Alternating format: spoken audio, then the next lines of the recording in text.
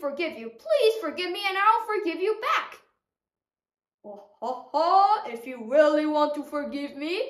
Yes, really, said the mouse.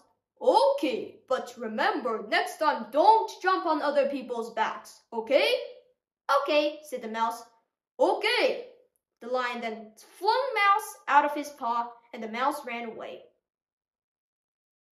Oh, so he wants to free me. The lion then understood what the mouse was saying. But he can't because he's too little and I'm too big. Then the lion was fully awake by now.